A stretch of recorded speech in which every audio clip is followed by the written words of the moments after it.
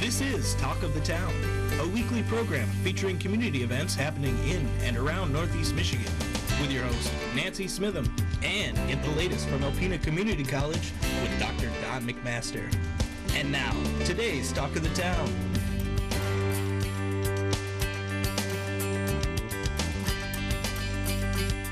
And welcome to Talk of the Town. I'm Nancy Smitham. My first guest today is Brad Summers from the Boys and Girls Club of Alpena. Hi, Brad. Hi, Nancy. Spring is kind of on its way here. Oh, finally. I know. You know, as we're speaking, they're getting a big storm downstate, but I guess it's going to miss us, and we've been pretty lucky so far. Yeah, they said they called for 6 or 8 inches here, and now it's like maybe 1 or something like that. Yay! You know, as the snow starts to melt, you know, we're thinking about how can we get these kids outside finally. You know, a lot of these kids are just cooped up for the winter time, and you know, it's a great opportunity for us to get the kids out and doing things and being more active and at least promoting that healthiness. Yes. So, you know, we're excited for the snow to melt for sure. Okay, and you have teen night activities coming up, and it's started out like kind of slow, and now it's like crazy busy. So yeah, it started out, you know, where we were seeing just, you know, maybe 20, 25 kids a night, which is still pretty good. Which doesn't sound slow to me. Yeah, and so as we've progressed and as we stay consistent with the programming and the offerings and the things that we're doing, you know, we've had more kids start to show up. You know, and it's recruitment for us as well, because we really want to see teens walking in and out of our door, because they're a tough age. They're a tough age, and you know, they have that ability to come on their own, and that's really important because they choose whether or not they want to be in the building or if they want to go home after school. And they don't even have to be a member. No, they don't have to be a member to take part in this. The kids get fed. Usually, you know, we'll have pizza or we'll have subs. We have some awesome local places that have been doing some food for us, like Jimmy John's providing some subs for the kids, or Little Caesar doing pizzas. Wow. Or John Benson doing pizza or something along those lines. So the kids are fed when they're there, you know, and they're running around playing basketball, playing dodgeball. They're interacting with a caring staff that's there, you know, and they're also learning some healthy life skills as well, which, you know, how to eat healthy, or you know, abstinence programming on how to say no and not do some of these negative things that are, you know, going around in our community, and staying away from drugs, tobacco, and alcohol, and things of that nature. And I know your big fundraiser, Mentoring for Kids' Sake Bowling fundraiser, is coming up, and that's a fundraiser. Yeah, this is our party. Yes. You know, we have a blast at this one. You know, it's pretty low key. You know, there's a lot of work that goes on behind the scenes. The unit director, Jen Dingman, has been working really hard, you know, getting things and prepping for this event, as we all are. But you know, it's a lot of fun. People come out, they're bowling, they're supporting a great cause, they're supporting the mentoring initiatives that the Boys and Girls Club has in our community, and really it's all just, it revolves around the engagement of the young people and engagement of volunteers in our community to help the young people. So it's a, you know, it's a wonderful opportunity. It's a win-win. Sponsorships, you know, we're currently still taking sponsorships. We're still taking, if you want to put a team together, just call us. You know, the sponsorships are really low. It's $100 for a lane sponsorship and $300 for an event sponsorship. We do a lot of marketing. We have banners made. Your name gets put on T-shirts. You know, and this year we're doing a cool new design on the T-shirt. You know, I don't want to tell too many people out there what we're doing, but it's a lot of fun. You know, and like I said, you come down, you have a great time, and you're supporting something wonderful in our community. So you have teen nights, and you're doing special fundraisers for your mentoring program, and that you have your regular school year activities too. Absolutely. You know, and this we do a lot. We have our hands in a lot of pots. You know, trying to help these kids become the most productive, responsible citizens that they possibly can. So we're trying to give these kids a lot of life skills. We're giving them a lot of resources to be successful. Helping with homework help after school. You know, we're also the food program every day that we're running, that we conduct. That's free of charge for any member, anybody under the age of 18. You know, we're doing and just a lot of the social recreation opportunities. We've got Trey's basketball league. Yep, Trey's got a basketball league that he does after school. You know, and we're getting a lot of like the 5th to 9th grade students that are taking advantage and having a lot of fun. Trey gets in there and he's head to toe covered in sweat by the time he's done, you know, with the program. Then we also have Emmy. She has a soccer league that we also conduct. So we're really trying. We listen to the members. You know, basketball and soccer are the two #1 sports that the kids want to play, and we're lucky that we have a facility right now that we can do that. Yes. So. You know, so we're continuing to just provide as many resources for these young people in our community as we can. And you serve about at least 100 youth per day. Yeah, per day. So we're seeing about 125 kids a day between the sites, between the high school site and between the main site, the Lanny Kingsbury site at 601 River Street. You know, and the kids are, you know, they're coming through the line. They're eating. You know, we have Taco Tuesdays, and you know, we have some wonderful opportunities for the kids to eat a hot meal on a daily basis. You know, and it's a wonderful support that we can provide the kids and to the family structures. You know, being able to do these things for them. So it's. And the membership is $20 for a year. $20 for a year, or $10 for the school year, season. or $10 for the summer season. So it's very cost effective. And you know, just to have a kid, you know, attend our building or attend our program and our organization for a month is about $257 to have that kid to be in our building. So you know, to offer it for $20, you know, we like to think we're the best deal in town for kids because they're getting a lot out of it. You know, these kids aren't just sitting around with pool sticks for 6-7 hours. I mean, they're learning life skills. They're being mentored by caring adults that are trained and qualified to do what they do, you know, and they're being able to, you know, interact with their peers and be able to take advantage of running around in the gym and having fun and meeting people. Yes, those discretionary hours are the hours that you want to know where your children are. Yep, the out of school time is by far the most time when the kids get in the most trouble. So, you know, for us to be able to offer a program where kids can come in after school and be able to take advantage of healthy activities instead of just, you know, negative ones, you know, is something that we strive to do in the community. And if anyone out there is just wondering if any of these programs or anything here is, you know, right for their family, stop by, talk to you, talk to anyone that's in the building and just say, hey, we'd like to do a tour, we'd like to find out what goes on, and, you know, get your kids in here and let them start having some fun after school, and especially the homework help. Yeah, that's a big one right now. Oh, it is. You know, especially with standardized testing and things where kids have to meet certain grade parameters throughout the year now. You know, it's an awesome opportunity for us to work with people within the school system and get these kids on track to graduate and to move on to the next grade level. Okay, we're out of time. I want to thank you very much for being here. I'll see you next month. See you next month. I'll be right back with some information from Huron Humane Society following these messages. Hi, welcome back. As promised, my next two guests are both from Huron Humane Society of Stacy Newhouse and Cindy Johnson. Good morning and welcome. Good morning, Cindy. You brought some very special guests here today that everyone here is going crazy about. Stace, tell me about those puppies. These are the 9 puppies that were surrendered to us at the Huron Humane Society. This is Bam Bam, and this is Olive Oil, and they are brother and sister.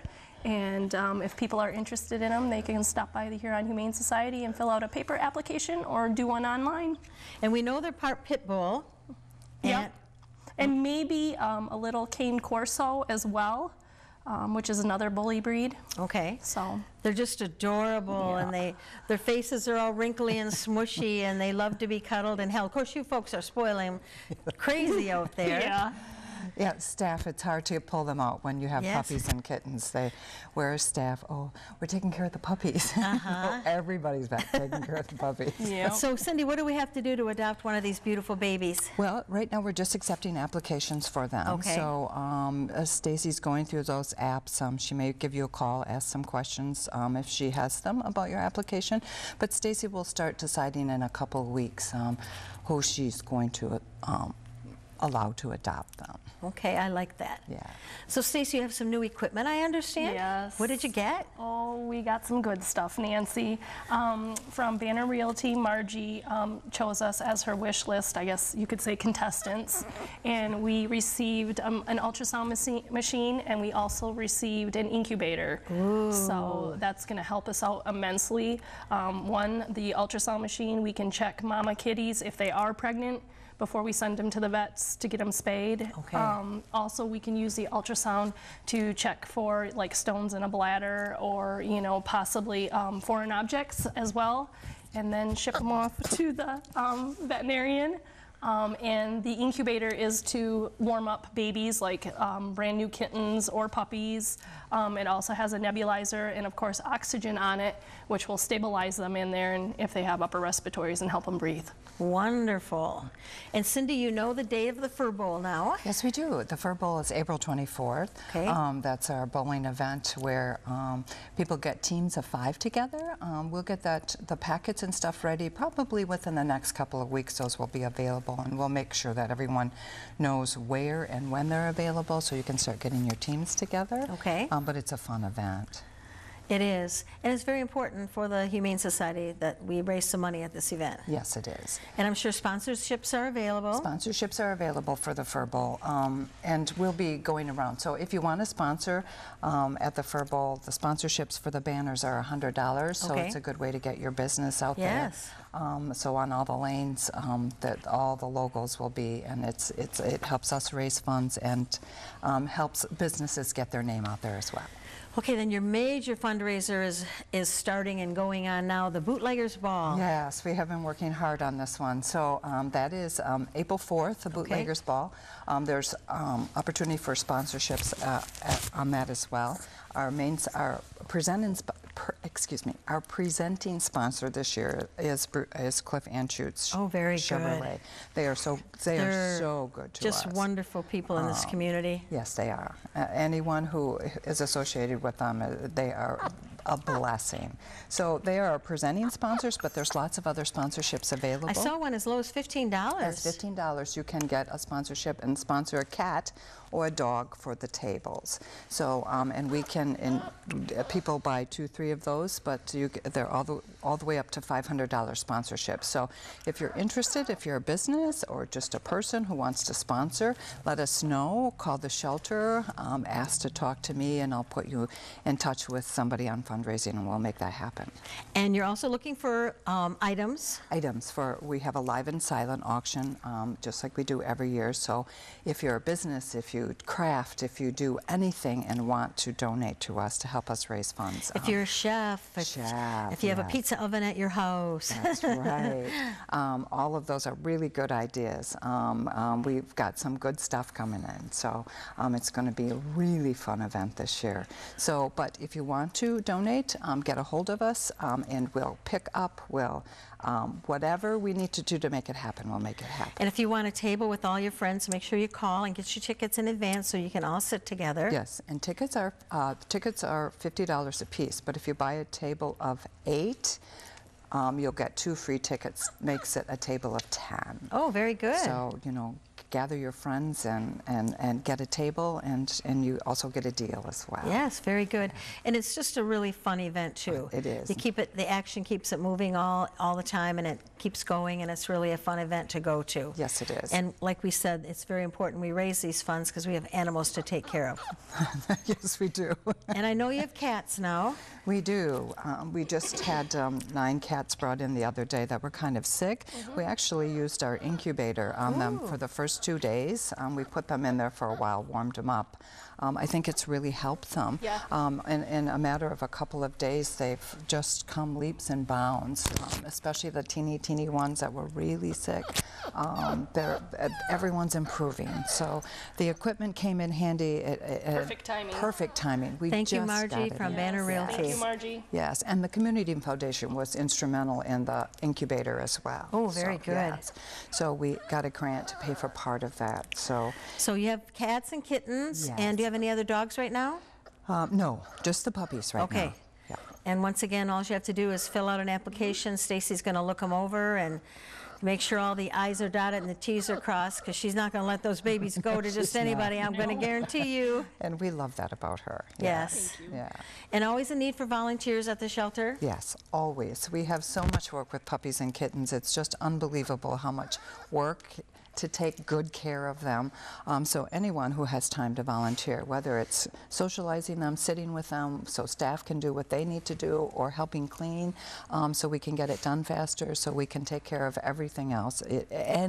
Anything people can give us is. And I love walking in the door there because the laundry's right there. It always smells like fresh, clean laundry.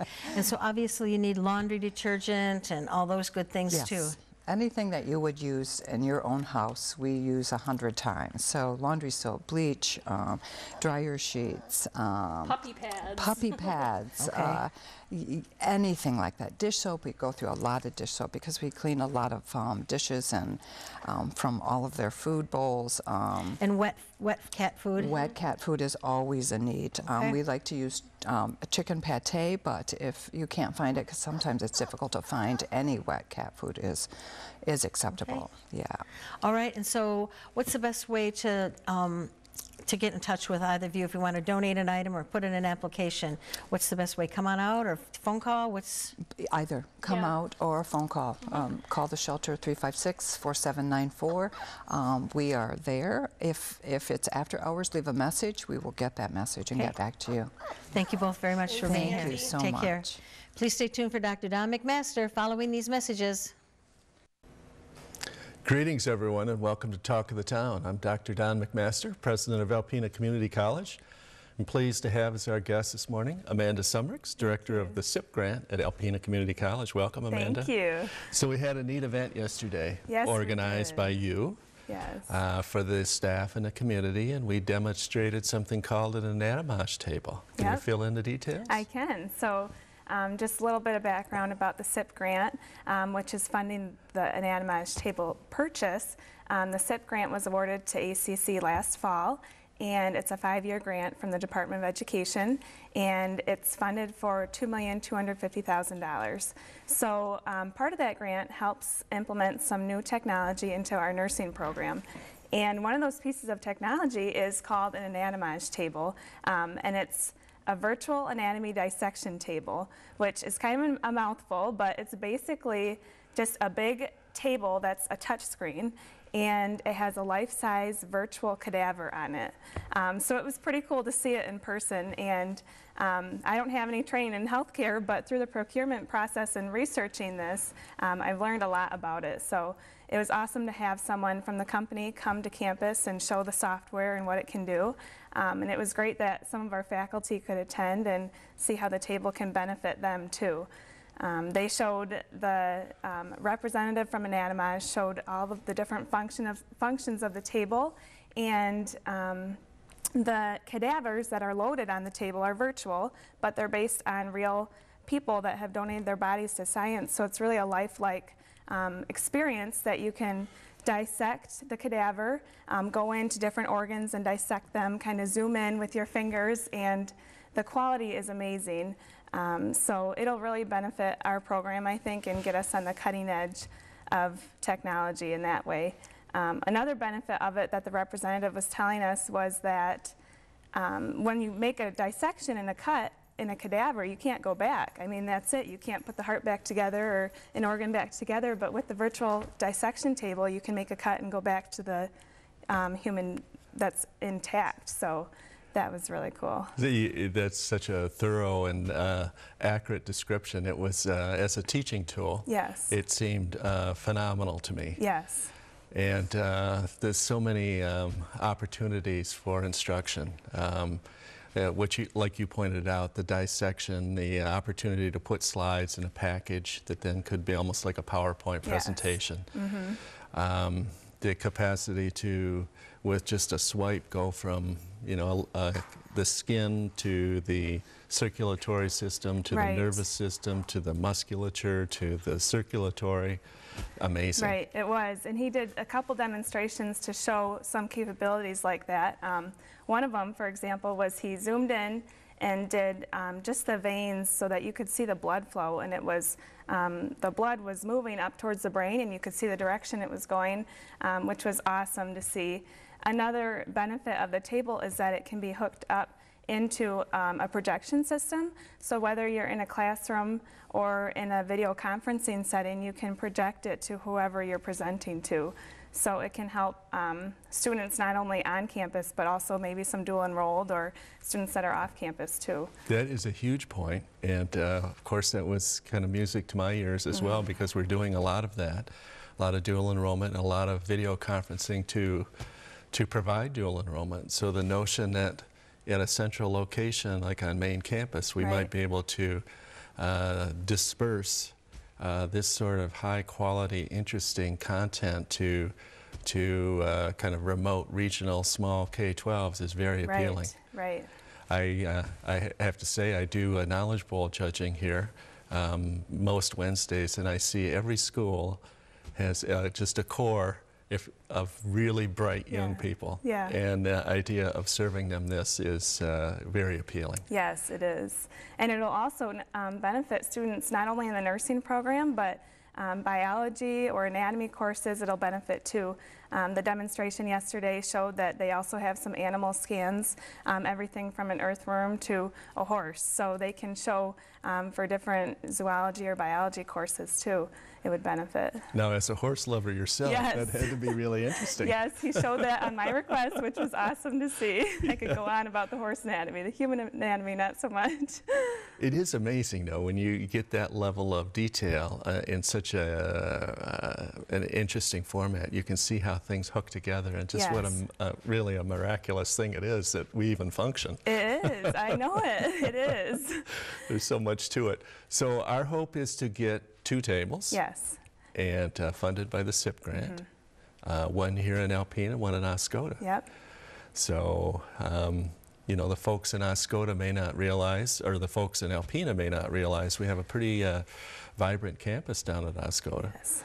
And, you know, and we have an LPN, track of our LPN program down there, so I think they would be delighted to get this technology. Yes, I think so too. And there's only, we were able to see the map of where different tables are located throughout the state and what other institutions have them. And there's only a handful of other institutions that have these. So to have one in Alpena and Oscoda will be awesome for Northeast Michigan. Agreed. Yeah. Now, there's lots of things going on in the SIP grant, not just these tables.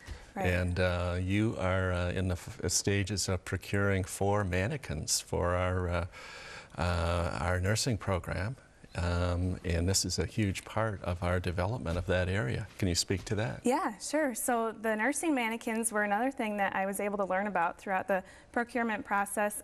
They're medical mannequins that simulate any range of reactions from medications or different diseases. We're in the process of procuring a childbirth mannequin, so it's a pregnant woman who can give birth to a baby, and both of these mannequins can speak. The baby cries when it comes out. It can grunt. They can do different movements. Their eyes follow you. So it's really a real-life experience for those nursing students, and we'll give them, you know, the experience of delivering a baby throughout the simulation.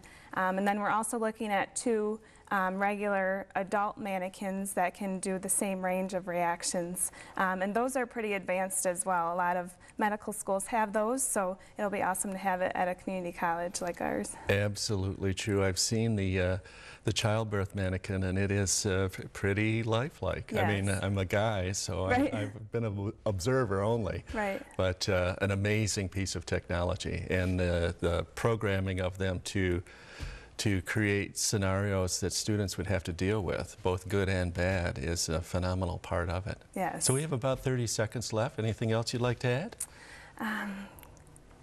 Gosh, I think it's just exciting that we're able to get these technology and this equipment in Alpena, and when we get it, I hope that we'll have an open house and the public can come see it too, because it's awesome to have in our area. Wonderful, well put, and we will have an open house and we'll invite the public.